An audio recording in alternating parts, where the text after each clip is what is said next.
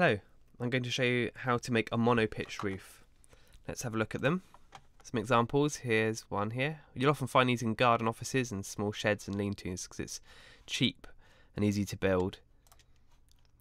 Mono-pitch roof there, and the one that I'm going to refer to, which is a great building. If I can find it, yes, this one here. I really like this one, this design here. Can be really, even big houses having mono-pitched roofs. So let's head over to Tinkercad and have a look. Here's an example I made earlier, and I'm going to show you how to do something similar. Grab a block, give it a basic footprint that you're happy with. Let's go for 45 by,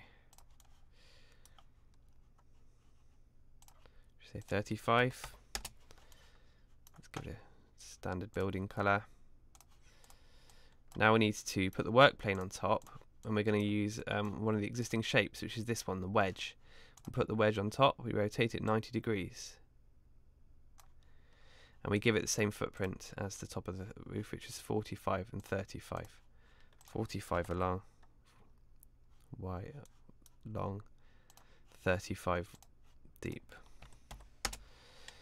Hold down Shift so that both are selected, aligning them. Don't want the base to move, so I'm just going to click on the base, and then you can align it like that. Set the pitch, the slope of the roof to how you want it. I'm going to refer to this one here, so yeah, that looks about right. Maybe 16. Okay, now we're not going to group these together yet, and you'll see why shortly. Let's just give that a slightly different colour. No, not a whole, just a slightly different colour. All the same colour. There we go. Okay, now we're going to put the work plane, because obviously there's no overhang there. The rain will just get on the cladding and down the walls, which is not what we want. So you're going to press the work plane, click on the top of the roof. Now you can see the numbers are slightly different because of the slope, because of the geometry. This number's changed.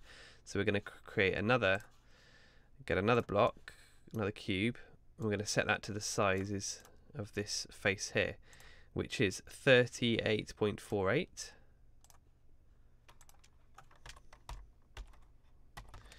and the other dimension will be the same as before, 45.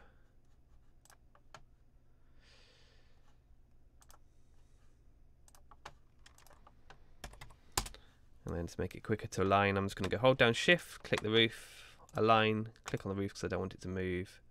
Align there, align there. Now that's exactly the size of the roof I want it to be, and in reality I want it to be a little bit bigger, so we have an overhang.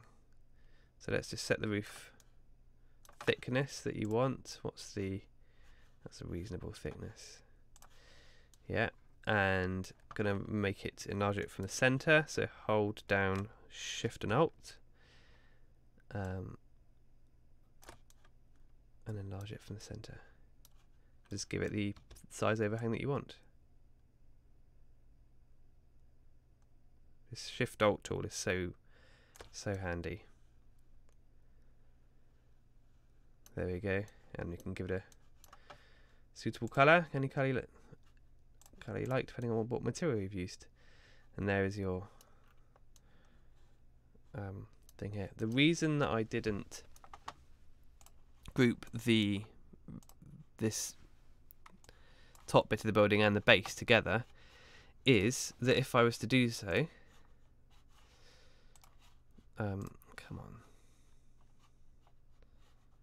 it's having problems. Basically, it wouldn't give the correct size of this face because it would measure it to the ground. Oh, it's working now. Look.